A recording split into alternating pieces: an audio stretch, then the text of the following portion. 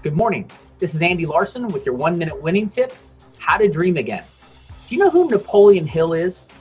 He wrote the groundbreaking book, Think and Grow Rich.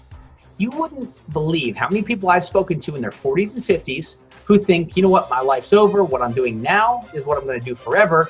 It's too late in my life to start and learn something new. I could lose everything I have. And you know what, all those things may be true.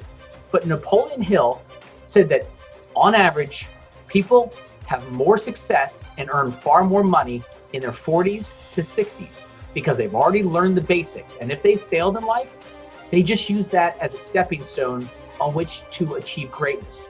They may know what they don't want to do, but they also know what they're capable of if they just will dream again. You have to have a vision, you have to get excited, and you have to learn to dream again. This is Andy Larson, Charleston's Connector.